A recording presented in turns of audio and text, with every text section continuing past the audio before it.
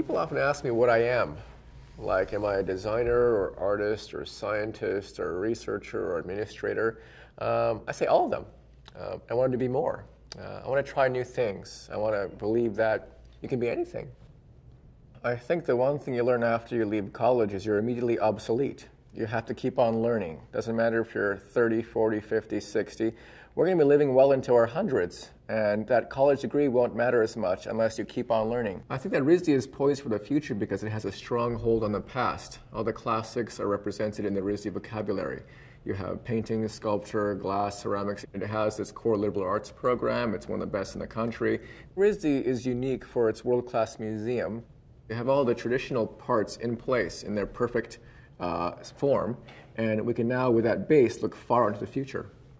I think of RISD as a preeminent art and design school in the 21st century. I think of a school that is at that right point in the evolution of our society to take us forward.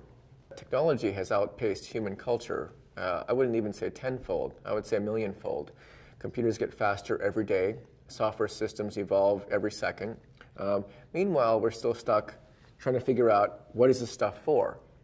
So I think the arts have to advance the culture of knowledge around technology. That hasn't happened yet, and it has to happen.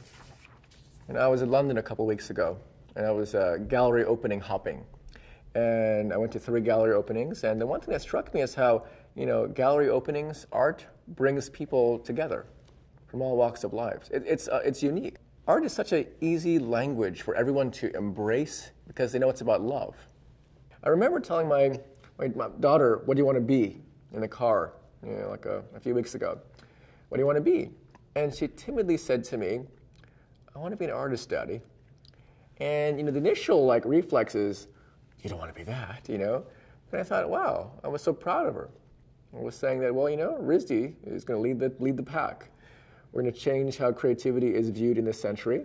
We're going to go after it. So definitely become an artist. What excites me about RISD is it's a community of people that have passion, a passion to express. They have the pain on them. They have to get rid of it. And they get rid of it through beautiful objects. Of course, beauty is arbitrary. They can be ugly objects, that's fine. They depict the human condition, and they make us aware that we are human. That's the point, I believe.